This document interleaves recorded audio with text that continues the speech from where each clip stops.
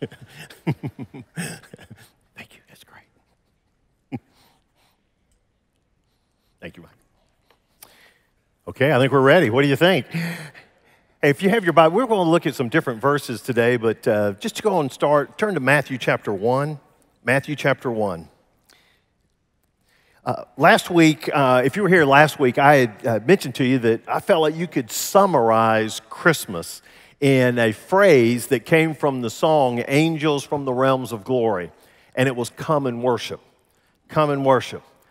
If you had to kind of distill it down into that one sentence, it's come and worship. And that is, come and see the newborn King, Christ the Savior. And then once you see him, then your response is to worship him. Come and worship. And so that's a good phrase to kind of capsulize what Christmas is. But I also think that when you think about Christmas, there are certain words that come to your mind. And if we did like a word association of Christmas, and it could be angels and wise men, or manger, shepherds, giving, rejoicing, family. It could be overeating, overextending my credit. It could be overextending my welcome. Things that all throughout Christmas, there are different words that come up. But I think that one word that goes and weaves its way through the entire Christmas story that we need to take with us, not just Christmas season, but really through all our life, is the word humble. The word humble. And as you look throughout the Christmas account, you will see this everywhere. And so all throughout Scripture, you'll see where God gives favor to those who are humble. So it's important to God. And he put together this Christmas narrative to where humility runs all the way through it. So let's just break it down and take a look. First of all is humble situation. Humble situation. Just when you look at the setting of the Christmas story, there is humility that completely surrounds it. First of all, the genealogy of the earthly father, Joseph. The genealogy of the earthly father, Joseph. Genealogy was really important back then. And when you read through Scripture, you'll see over and over where they talk about this person begat this person, begat this person. Everything tracks back to Abraham and to his, and then on there to Isaac and all the different sons. And so genealogy is so important. And today it's huge. Ancestry.com and other organizations, they encourage you to dig into your genealogy, and I love the advertisements for those, because when you go through it, it shows these people who say, oh, I had no idea that so-and-so who was famous is related to me. And you want to have that genealogy, that genealogical breakdown of people that other people would envy you for. You know, wouldn't it be great to have so-and-so in your family lineage? And so we look into that. And we look to see who all the people are that have been in our lineage, and where all did I come from on there. And as great as that is, you would think that when you look at a genealogy leading up to Joseph, who would be the person that would be the earthly father to God's son, that God himself, the creator of the universe, would be able to set it up so it's really a good list. I mean, it's something that Ancestry.com would just almost salivate over, because it's got to be listed with tons of blue bloods all the way through that. But you know what's interesting? When you look at the genealogy, it is far from that. This is not a genealogy that most people would print out and show it to their friends and say, hey, check that out.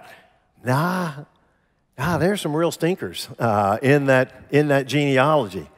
And in fact, if you start in verse 5, and everybody loves the story. I hope, if you're a Bible student, of Boaz and Ruth. Who doesn't love that story? And if you sit there and say, I don't know that story, it's just 4 chapters long, it's in the Old Testament, just read it. Read it today. It's a great story. And every woman wants a Boaz. I mean, he is a man of integrity. He is a guy that's there for Ruth and takes care of her. And wow, it's just a great story, all right? Well, do you know who Boaz's mom was? Rahab. She was a prostitute. She was a prostitute in Jericho, and she was a woman who had heard the things that God was doing, and that as the Israelites were moving into the promised land, they were getting ready to attack Jericho. And when they sent 2 spies, she's the one who took those spies and protected them from those who wanted to kill them. And she told her, she says, I've heard of your God, and when you take this city, will you take me also and let me come with you guys on there? So what a great story, but what a tough profession that she had. So you had Rahab, who was a prostitute. Well, then it goes through the line of David. You say, well, David, great king, you know you got to have that. And it went through Solomon. Well, Solomon, he's a good guy. Well, you know who Solomon's mother was? It was Bathsheba. And so what happened was David saw Bathsheba, who was married to another man, called her over, had an affair with her, ended up killing her husband so that he could have Bathsheba all for himself. And out of that relationship was born a son named Solomon. And so that could be a little bit of a black mark in it. And a lot of people end right there, but you got to look at it a little bit further. In verse 8, it talks about Jehoshaphat, who was a good king, but he had a son who was Jehoram, and Jehoram was a horrible king. He was a bad king. He took everybody away from God, and yet he's a part of this genealogy. Now, if you had to think about some of the worst kings and queens in the history of Israel, you would probably vote for Ahab and Jezebel. They were quite the couple. Anybody here name your child Jezebel? Anybody?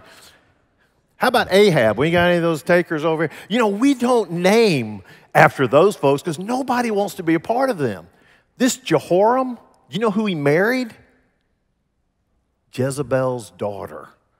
He's in the family of Ahab and Jezebel. Now, not only is he a bad king, but he married bad, all right?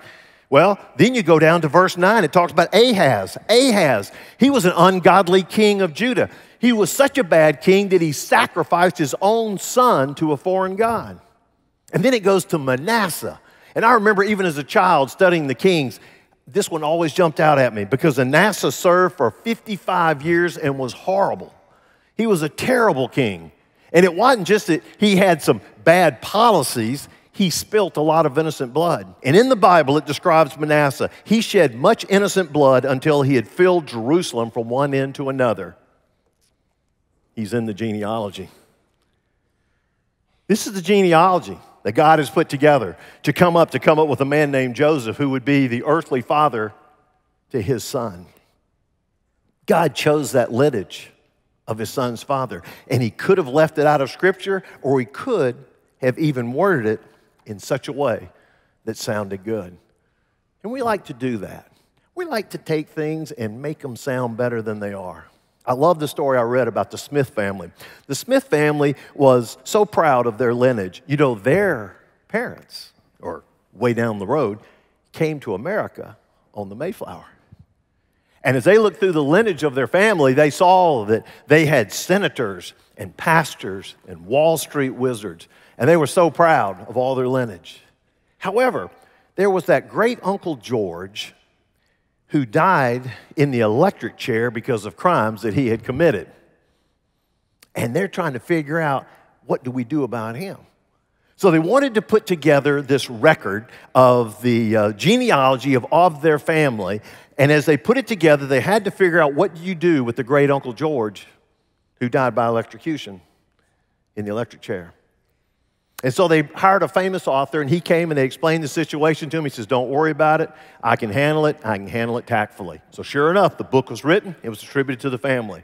First thing they did, they flipped over the pages. So what did he say about great Uncle George? And this is what he said.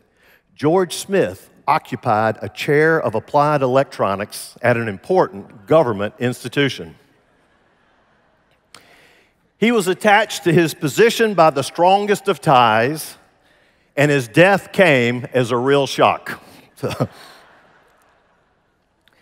Now, Joseph had a genealogy that you could have smoothed over the wording, but God didn't do that.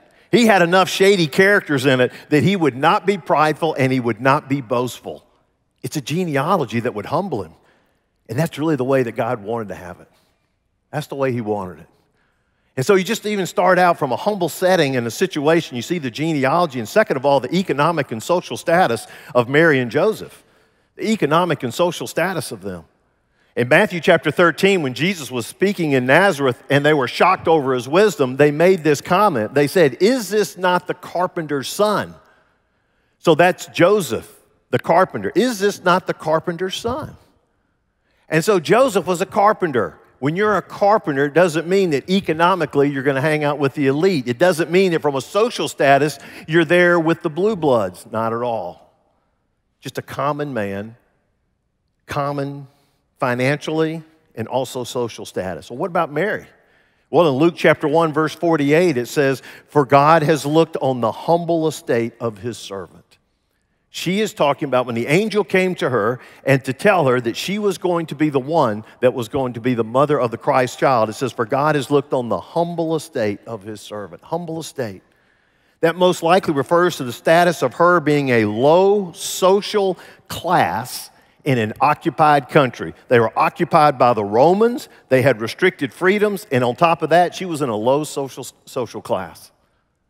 And they said, God looked upon your humble estate. Mary was a teenager, probably between 15 and 17 years of age. She was a Jewish peasant girl with no connections to society or royalty or wealth or even education. But that's who God chose. And it says that Joseph and Mary were from a town called Nazareth. This is like a 2-bit town. Nazareth was a frontier town that had about 1,600 to 2,000 residents at that time. It was not an important part of the national or religious life of the nation of Israel. They were crude people and they had a bad reputation in both morals and religion. And in fact, in John chapter 1, when Jesus was first introducing himself to some followers, Philip was with Jesus and he went to tell his good friend Nathanael. He says, "I think I've met the Messiah," and he's from Nazareth. And the response from him was, "Can anything good come out of Nazareth?" I mean, Nazareth is about as low as you can get. And so what happened? That's where God chose. The economic and the social status of Mary and Joseph. They were low, they were humble, and they weren't from some big to-do town. And third of all is the birthplace of Jesus. I mean, he wasn't even born in Nazareth. He was born in Bethlehem as they had to travel to register for taxation. But where was he born? He was born in a stable, born in a cave. And what type of bassinet, what type of crib did he have? It was a feeding trough is where the King of Kings was placed. The greatest king was born in the humblest place. And then what about the first visitors? The first visitors that ever came to see the newborn baby were the shepherds. And in Luke chapter 2, it talks about how the angel spoke to the shepherds. And shepherds, "Hey, let's go see who this child is." And in today's world, we elevate shepherds. We say, "Oh, it's great. They're hanging out with cute sheep. And they're doing great work out there. And let's get those shepherds in there and go see who Jesus is and tell the world." Shepherds were looked down upon. Ritually, they were unclean. They couldn't even go into worship. They were ritually unclean. They were people that were looked down upon, and they were so looked down upon that if there was a court trial that came up, you could not call a shepherd to come in and to be a witness. They could not even testify in court. And what about God's sense of humor? He selected the same men who nobody would trust to testify in court to be the men that would be the first people that would see the Christ child, hear what Mary and Joseph had to say, hear what the angels had to say, and it says they left there glorifying, praising God, and telling others what they'd seen. Isn't that great? The most unlikely messengers. The whole thing is built on humility. That whole situation starts out humble. But then let me do the second part, and that's the humble spirit of Mary and Joseph. The humble spirit of Mary and Joseph. There's not a lot said about Joseph, but in Matthew chapter 1, verse 19, it says that that Joseph was a just man. Joseph was a just man. That means he's a man of quality. He was respected in the community. Now we know he was a craftsman, says he was a carpenter. And if you can just imagine that he grew up in a small town and they said he's a just man. That means that everybody liked him. He's the guy that every woman probably wanted their daughter to marry. You need to be like Joseph. He's a good man. He's a craftsman. He's got a skill. He's a hard worker. He's well respected. And then word came out. Guess what? Joseph, He's engaged to Mary. Said, oh, lucky woman. Lucky girl, lucky guy. Everybody's excited for him. I mean, they're going to come together. They're going to get married. He's going to set up shop right here in Nazareth, and this is where they'll spend their life. They'll have a family. They'll raise their kids here, and won't it be great? And everybody's got it laid out how perfect this would be. You see, he was a just man. But then where you really find out what Joseph was like is that after a few months in their engagement, she turns up to be pregnant. And he knows that he's not the earthly father of that child. And so he's offended, he's embarrassed, he's angry. Yet his first thought is not about himself or how he could get vengeance on her or even worried about what the town would think about him. It was how could he protect Mary through this time? What a different response. And in fact, in verse 19, in Matthew chapter 1, he says he was unwilling to put her to shame, resolved to divorce her quietly. Unwilling to put her to shame. He knew he wasn't the father. So the only logical explanation was that she'd been unfaithful to him. And so he could have made a big public stink about this, and he would have had the court of public opinion on his side. Nobody would have protected Mary. Everybody would have been on his side. He had it going for him. He had the argument down. He could have shamed her right there, but he didn't. He loved her. And because he was a just and a humble man, his actions were not to embarrass her. His actions were not to embarrass her.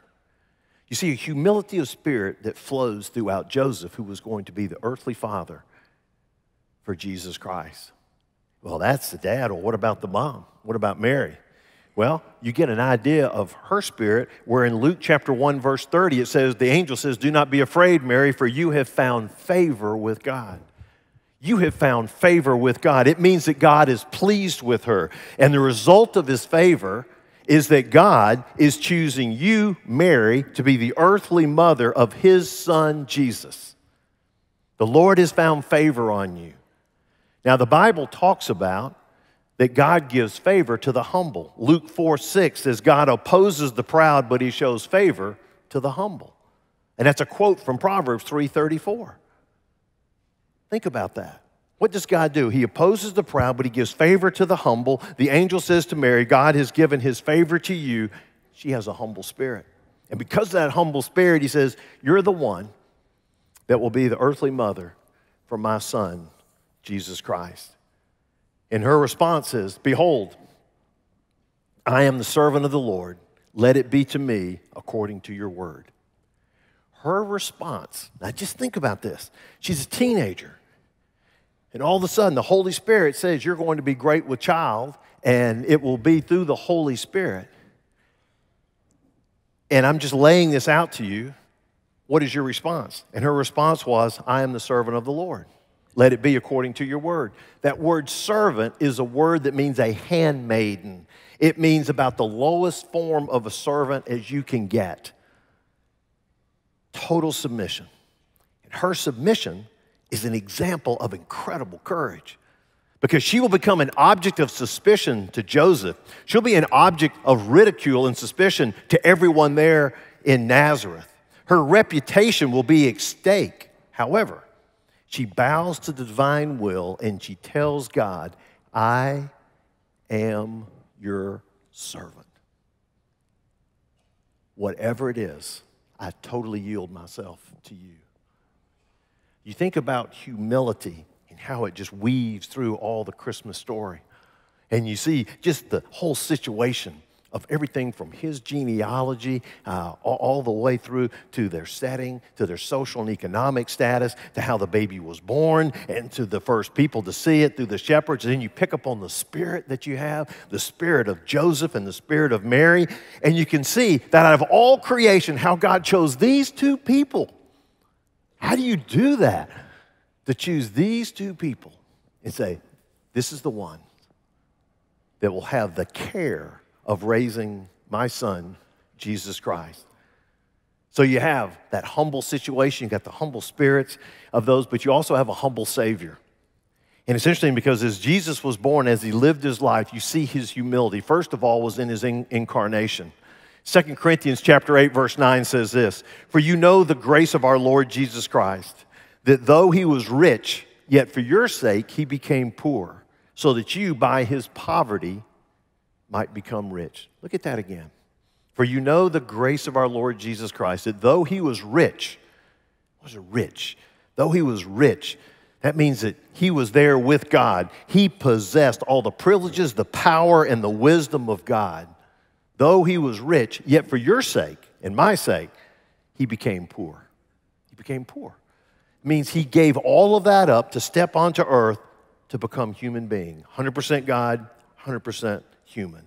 And he laid aside all the great privileges of heaven so that you by his poverty might become rich. You by his poverty may become rich, not rich in money, but rich in the fact that you can have a right relationship with God and you can gain eternal life because of what Jesus did. His whole purpose is circled with humility. And in his incarnation, stepping out of heaven onto earth, he humbled himself to become a servant of lowly human beings. Second of all, when you think about the humble servant, you think about his words and his actions. His words and his actions. Throughout his teachings, Jesus says, he that wants to be the greatest of you needs to be the least. And that you need to be the one that serves others. And it's not just the lesser serve the greater, but the greater serve the lesser. And so he taught this throughout his 3 years, but he tried to make it as clear and as indelible in the minds of his apostles. And so he waited to that last supper that they had. And that last supper, right before he was to be arrested, and they all showed up for the Passover meal. And when all these men came walking in, the foot washer didn't show up. Because there's usually always at some gathering, some slave, some servant who washes everybody's feet because you're walking around in sandals through mud and sewage and everything else. So you take your shoes off at the door, then you clean a person's feet, and then you go in and eat. And if you saw the way they ate, you definitely want the shoes to be clean because they lay on these couches. There's nothing worse than someone laying on a couch and you got some feet of someone been walking through mud and sewage right there in your face. Hey, you want something else to eat? No, I think I'm done. This is enough. And so it just makes sense. Let's clean those feet off. But there was no foot washer there. And it was great because when all those guys came and they looked around, they kind of noticed there wasn't a foot washer, but they took their shoes off anyway, and they just kind of standing there with dirty feet looking around. And naturally in their minds, they said, well, I don't know who's going to do it, but I guarantee it ain't going to be me over here. Somebody's got to come. And of all things, the Son of God takes a towel, wraps it around his waist, tells everyone just sit down. Takes a bucket of water, takes his towel, and begins to wash their feet. And as he washes each one of their feet, he then looks at them and he says, in essence, I've been telling you over and over about how we need to be servants to all. I just want to let you know, what I have just done for you, you need to do for others. Even as I, the master, have washed your feet, you also need to wash the feet of others. And that others included those guys sitting right around him, your peer group. It's a lot easier to wash the feet of those that are above you. Sometimes it's pretty easy to wash those below, but it's that peer group is where it gets difficult. Because that's pretty well who you're in competition with. And he said, you need to wash their feet. There was humility. And humility not only in the words that he taught, but also in his actions that would stay with those men for the rest of their lives. Humility. Humility in his incarnation, humility in his words and his actions, and humility in his death. In Philippians chapter 2, verse 8, it says, "And being found in human form, he humbled himself by becoming obedient to the point of death, even death on a cross." Being found in human form, he humbled himself by becoming obedient to the point of death, even death on a cross. Remember during his trial? And, all the Roman leaders are saying, hey, we've got you right here, and you need to abide by our rule. And he looks up at him and says, listen, all I got to do is say the word or snap my fingers, and there'll be a legion of angels that'll come down here, and it'll be a whooping. Okay? And just a nice way of putting that. And they can take everyone out. All I got to do is say the word. They're sitting on the edge of heaven right now. And he says, but he humbled himself. Because nobody forced Christ to die on the cross for our sins. He chose to do this. He chose to do this. And I love in one of the accounts in the gospel when they came to arrest him and they said, we're looking for Jesus of Nazareth. He says, I am he. And it says they all backed away. And he had to encourage them to arrest him. And he said, hey, I'm the guy. Come and do your business. Because he knew why he was sent, and that was to die on the cross to pay the penalty for our sins. And so in his death, there was a humbling. He humbled himself. He had all the resources of heaven that could come and keep him from doing that. But he chose not to use them. He chose to follow his Father's will. And he said, I will go to the cross and I will pay the penalty for the sins of all mankind. And it was out of that humility that led him to the cross and it led him to complete it. Because at any time in those 6 hours, suspended between heaven and earth, he could have come down from the cross. When they said, hey, come down to the cross and prove to us that you're the Son of God. You know what? He could have done that. He could have just stepped right down out there and says, hey, is this proof enough? But that wasn't his purpose. His purpose was to die for our sins. Someone had to pay that penalty, and he was willing to do that and to atone for our sins. Humble Savior. So you take all this, the situation, the Spirit, the Savior. How does that relate to us? Let me close with this, and that is the humble steps in Christmas 2018. Humble steps in Christmas 2018. As you are in this Christmas season, and over these next few weeks as we're enjoying all that happens in Christmas, I would hope that this message could resonate with you and you think about humility during this season. Humble steps, I've got two. Number one is this: totally yield yourself to God. Totally yield yourself to God. Totally, everything. Yield, give to Him. Totally yield yourself to God. Andrew Murray, a pastor in the 19th and 20th centuries, said humility is the displacement of self and the enthronement of God, by the enthronement of God. Displacement of self by the enthronement of God. I remember growing up, and you guys help me with this. How many of y'all are familiar with the 4 spiritual laws in Campus Crusade? Raise your hands over here. Just raise them up high. I'm not going to ask you to repeat them on there. Wow, isn't that scary? It's not a whole lot of hands. How about choir? Any of y'all heard 4 spiritual laws? Yeah, y'all are older. Thank you. All right. With me. I mean, that was staple tool back when I was in school. It was 4 spiritual laws. And you went through the 4 laws to get you to the point to where you pray a prayer and receive Christ as Savior. But then there was another book. We called it the Bird Book. You got to have the Holy Spirit on there. And it talked about in there, and I think the 4 spiritual laws talked about it. It says that there's a circle and there was a throne. And it says, something will be on the throne of your life. Something will run your life.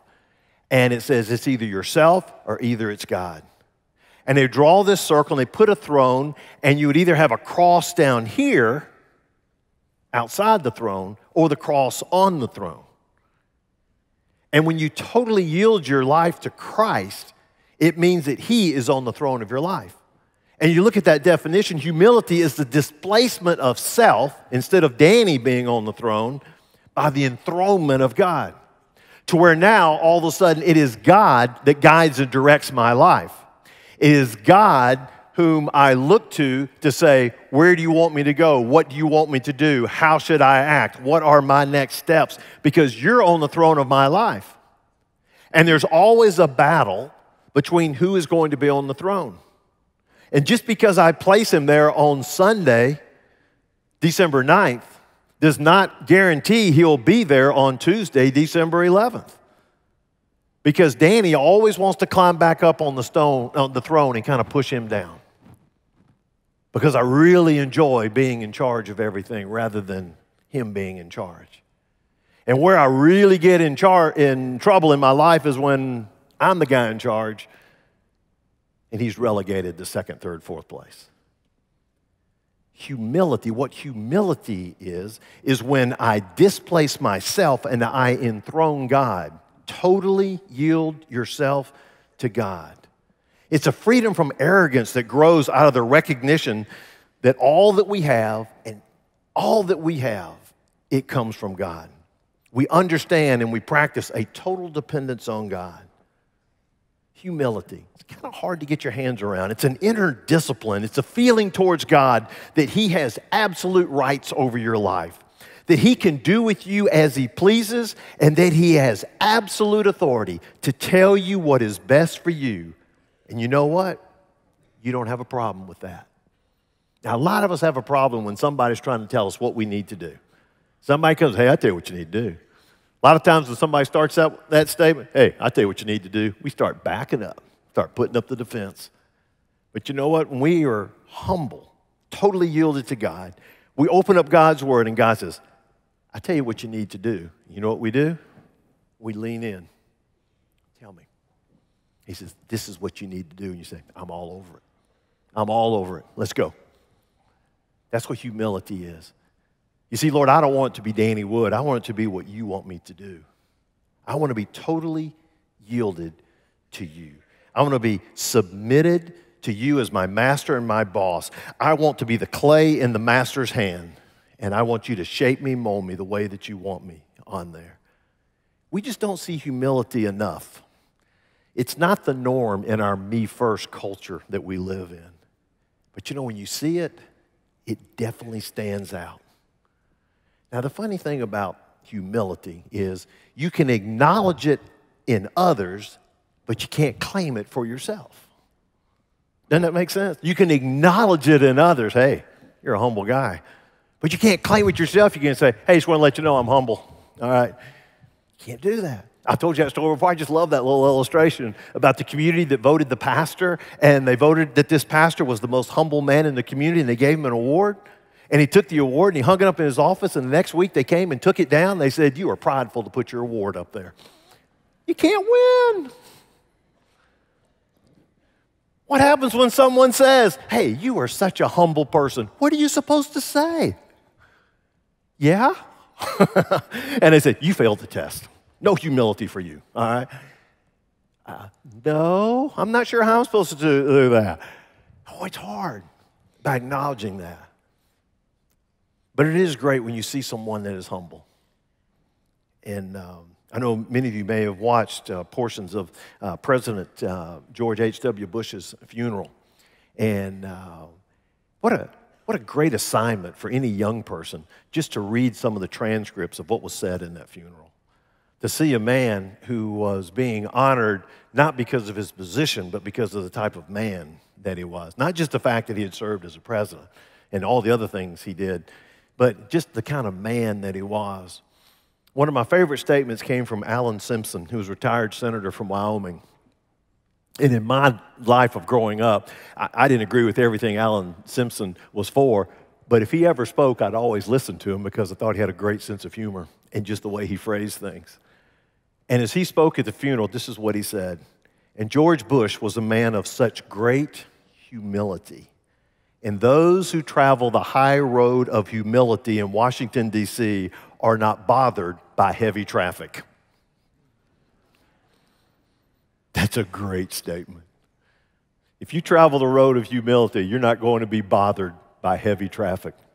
And it's not just Washington, D.C. It's all around us. You travel that road of humility, there are not going to be a lot of folks traveling with you. But we need to.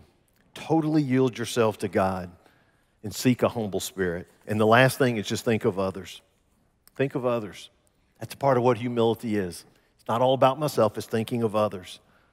Humility means that we're liberated to serve others at God's direction rather than trying to impress others. Humility means that we're feeling indebted to all people because of how graciously God has treated us. I then in turn need to treat others. It's the opposite of feeling that everybody owes you something. It owes me strokes or owes me time. And the more you're driven by what others owe you rather than by what you owe them in love and service, the less humble you are. So think of others. Take the focus off yourself and think of others. And Christmas is that perfect time. It's not so much how much am I going to get, but it's what can I do for other people? What can I do to help others, to lift them up, to provide something for them? Now, I just want to brag on this church. This is one of the most generous churches I've ever known. And there are so many pulls at you, and there's so many pulls at what we have just as a church from a financial standpoint of whether it be just our operating budget, and then we have Make Jesus Known, and now we're moving into His capital campaign and people giving over and above for that. And then all of a sudden we place before you needs for those that are involved in foster care. And there were backpacks that we encourage people to get a backpack and fill it up with items in there. And so that whenever a foster child goes from one home to another or gets placed into a home, that they're not carrying their stuff in a plastic bag, but they've got a nice backpack to be able to place that in. And then there were some Christmas wishes that those that were in foster care system had. And for some, there may not have been much of a Christmas they would have ever had without this. And we encouraged our people to pick those up. And then there was these diaper bags that we encourage you to get and place a lot of stuff in that and provide those. And these were with DHR and with the Alabama Baptist Children's Home on that.